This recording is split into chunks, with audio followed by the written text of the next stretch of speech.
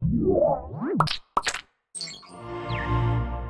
Ben Heck Show is brought to you by Element 14, the electronic design community and online store built for engineers and hobbyists alike. Join now and browse the store at element14.com.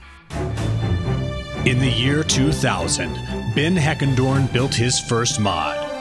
We can rebuild it. Smaller, better, portable. Since then, he has continued his work, helping those in need with creative new projects.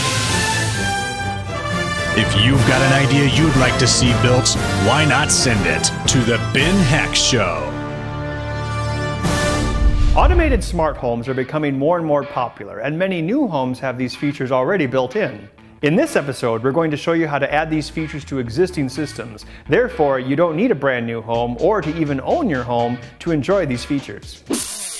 Okay, so the first home automation thing I want to try is an automatic door buzzer. Like when I moved in here, I noticed it had a door buzzer where there's a front door besides your door and you have to push it to buzz people into the front door. Now that's all well and good, but the thing is, certain delivery packages such as UPS, FedEx, if they can't find someone to buzz them in, they won't leave it on the front step. They'll put that note, they'll say, "We just missed you, blah, blah, blah." Then you gotta drive all the way to FedEx, which is like at least 3 miles that way to pick up your package. So I'm like, okay, if I know I'm not gonna be at home and something's gonna be delivered at home, why not put a note that says, "Hey, if you miss me, call this number." And then I could remotely buzz them in. So the question is how to control it. Now a couple months ago, Parallax microcontroller sent me some sample pieces, and among them was their Parallax spinnernet web server. And what this is, it's a little package they make. It's open source, or they'll just sell it to you. It has a propeller microcontroller on it, and also has a Ethernet controller. So you can actually use this thing as a little web server, and I'll show you how. All right, so we've hooked up our Ethernet cable into our little Parallax board here. We're just gonna give it some power. All right, now let's update the code. We're just gonna put the web server demo on it for starters.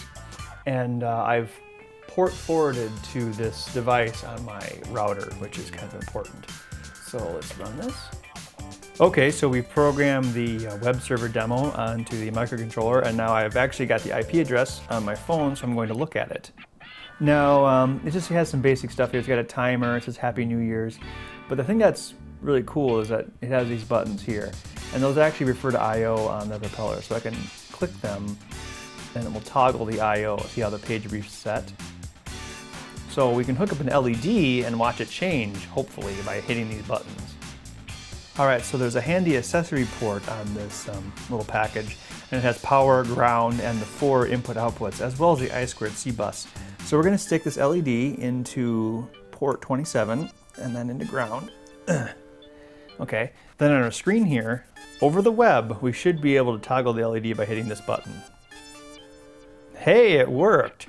So if we can light up an LED, we can do anything. So what I think we should do is make a little add-on board that attaches to this little web server through the expansion port, and instead of lighting up an LED, it'll trigger a relay which will open the door.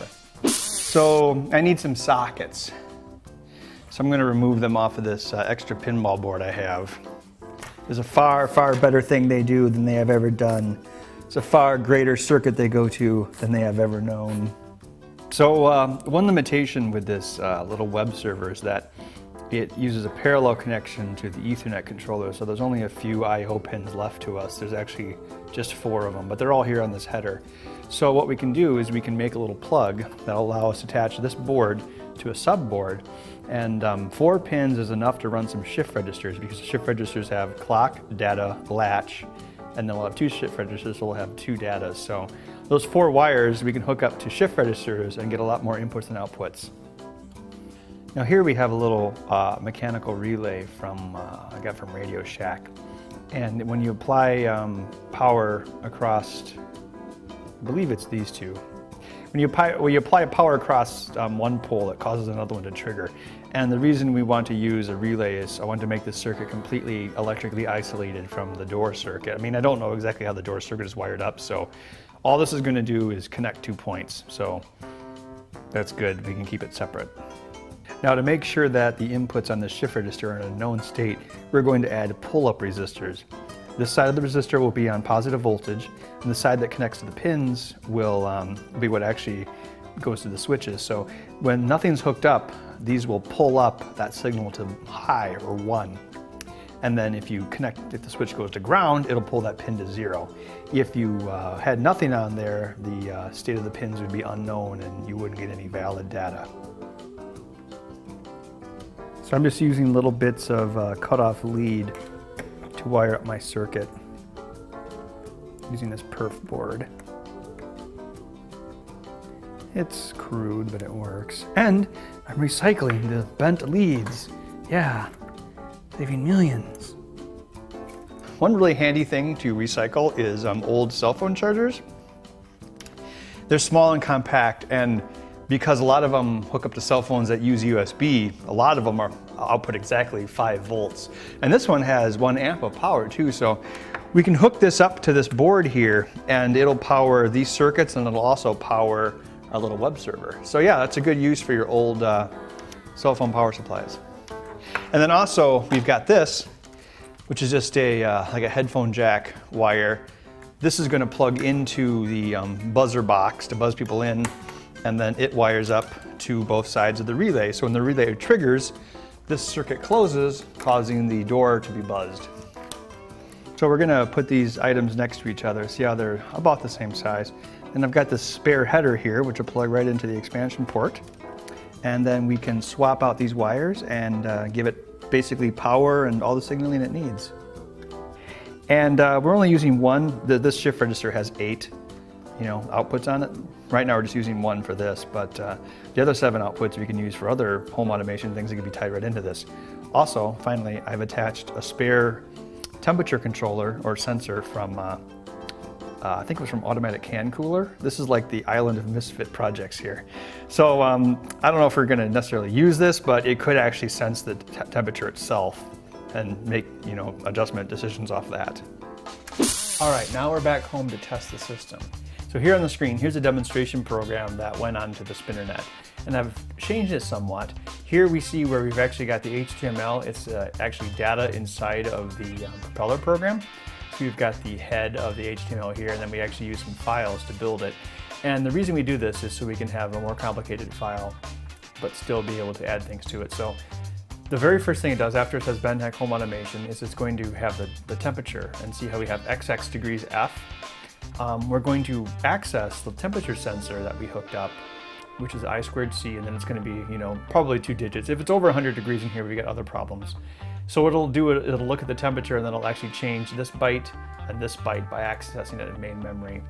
And then the next part, we want it to display some buttons. So over here in front page, we have some codes. So this is the cool part where you can actually draw up our buttons in a WYSIWYG program like front page, and then the file will just be imported into our program here. So it's all this data, then we'll just actually take this buttons file in. So we can take a look at this. We have 4 big buttons. The first 3 don't really do anything, but they could. Maybe they're temperature control override. But the money button is door. So we hit the door button and it buzzes it, allegedly. And these are JavaScript buttons, and they relate to things that are in the program. So we have a table here. Basically, these buttons are made to fit on a smartphone, so they're about 350 pixels wide, so they'll be pretty big on the smartphone. So we just saved this as our buttons file. So, and then it's incorporated in the code here. We have our HTML header, then we have our temperature, which will show up at the top, and then the buttons, which you just saw. So that's what we'll see on our phone. So let's try it out. Let's program it. So I've got a link here, which goes to my router's IP address and is port forwarded to the spinnernet. Okay, that was the old one. Let's refresh it. Okay, all right. So there we go. We've got the temperature, which is coming off of the temperature sensor here, and then we have our 3 door buttons. So we can just do a test. Kids, don't try this at home. Refresh, I'm going to guess it's probably going to be more than 80 degrees. Yep, so see, we actually got the temperature from that to increase. So the next thing we're going to do is I'm going to see if the door will open. So we've attached this plug here, which is going to go into the door opener thing. Door opener thing, how technical. So right now it should be open. So when I click the door, this should beep. There we go. So we're ready to test it out on the real thing. When this is all finished, this will be in an enclosure over here and come around, but for now we'll just demonstrate. So we'll hook up our controller into the buzzer box, All right, we should be ready to go. Oh no, I forgot my keys inside. I'm trapped. Good thing there's an app for that. Haha, success! See ya, suckers! Recently, I took part of an online web tutorial with Ed from CADsoft because I needed to learn Eagle. The first thing I needed to learn in Eagle was how to do the schematics. Everything in Eagle starts with the schematic, so I would take my parts, and the schematic has the electrical connections of the part, not necessarily the physical connections. I would take them into the schematics and learn how to connect them to things on my board. What we were doing in particular was using the Eagle file for an Arduino Mega board, so I could place that on a larger circuit board to drive my pinball machine, as you've probably seen on the show before. So what I learned on the web seminar was how to get started in Eagle, move things around, place parts, and also make some custom connections. What I think viewers will find most useful about this tutorial is that you'll see me learn how to start using Eagle, and through that, you will learn as well. For an overview of CADsoft Eagle, go to element14.com/CADsoft. You can also download a free 30-day trial of the program there, and also find additional freeware on the CADsoft website. Stay tuned at element14.com/tbhs to see the complete tutorial that I took with Ed at CADsoft. Part 2 of our project is going to be a temperature control. Now, I know what you might be thinking. Oh, but you can have a box and it has a computerized temperature control that, adjusts the temperature of your home on a schedule. Well, not everyone lives in a brand new Energy Star compliant robo home. A lot of people have older homes that they rent, like I do, I rent. And Allison rents, the camera person holding the camera. So a lot of homes have the standard Honeywell, circular thermostat. What I propose we do, and this is gonna sound a little ridiculous, but I think it'll work, is we make some sort of control system where you put something, you either put it below it on a shelf or bolt it to the wall. You put a stepper motor or some sort of, controllable motor, and then it has some sort of gear. And the gear has little teeth that match up the ridges on the dial, which those dials have. And then this can rotate either this way or this way, which will turn the dial for you. And we should have enough spare output lines on our door module that the door module can not only open the door, but it could keep track of time and change your temperature for you. So now what we're gonna do is we're gonna hook up the motor controller to our already existing circuit. There's enough extra I/O with these shift registers that we can control a stepper motor. Now we had this leftover motor controller from the CD changer episode, and it just so happens that it's exactly what they recommend on the Arduino website when you're hooking up a stepper motor. We're controlling this with the propeller, but it's the same thing. So here's how we have to hook up this controller. We just got the data sheet or the instructions from the Arduino website, and then 4 of these pins go to the processor, and we cycle those in a certain way to make the motor go forward or back. And this is a bipolar stepper motor, which means it has 4 wires. See, it's 2 coils there and 4 wires. So we're just gonna get this hooked up and then we'll try controlling it with the computer.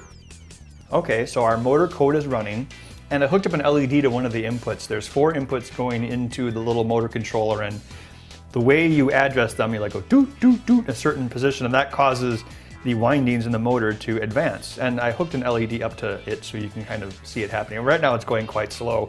If we reduce the amount of time between pulses, it'll speed up. So we'll try that next. This is the amount of time between pulses. So if we slow it down, the motor will slow down like 1 million. All right, here we go. Ooh, this is getting hot. Whee! Okay, well, prove that works, so that's good. Apart.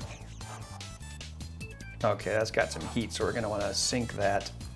But yeah, so the next thing we're going to do is we'll hook this up in such a way, and hopefully this has enough power to actually turn the knob, but this will be here and there'll be a disc on it, and the edges of this disc will actually rotate the bottom of the thermostat. So like, it'll change the temperature for you.